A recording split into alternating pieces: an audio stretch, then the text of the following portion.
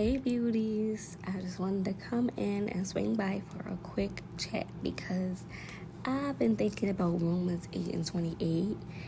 All things work for the good of those who love God and are called according to his purpose.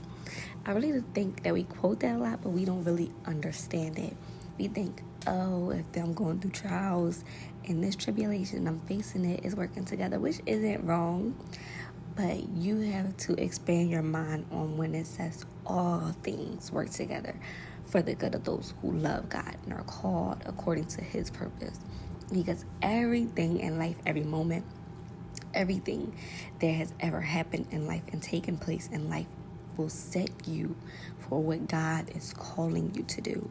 It really just had to sit and dawn on me because God has given me a business, and I just realized that in this business, I have the ministry that I have of entrepreneurship because of everything I've been through.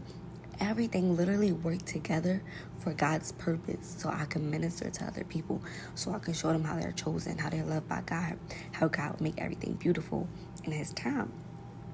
And I would never be able to minister that as effectively if I didn't experience the things I experienced.